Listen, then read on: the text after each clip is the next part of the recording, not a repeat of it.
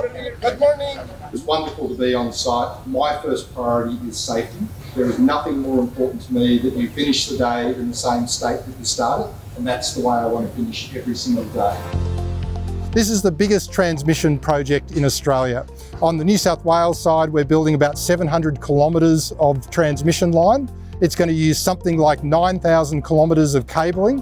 It's going to have 1,500 towers. It's going to use tens of thousands of tonnes of steel.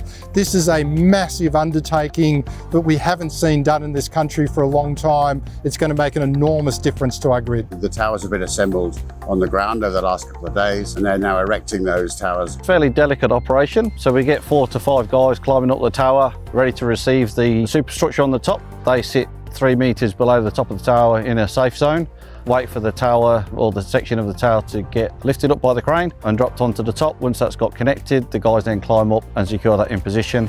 So on line 1 we've got a mixture of guide towers and self-supporting towers. So the guide towers are essentially one single tower on a pin that is supported by 4 guide wires, and the self-supported towers are the traditional structure transmission line towers that we see across Australia.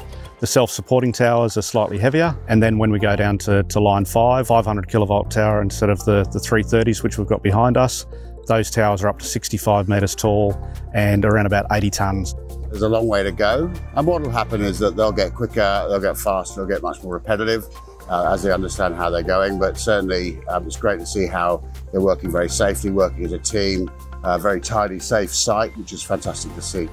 This project is unique. First project of this magnitude in Australia. So we have all the countries where we are operating looking at us and expecting, project milestones like this one. A more connected grid is a more secure grid.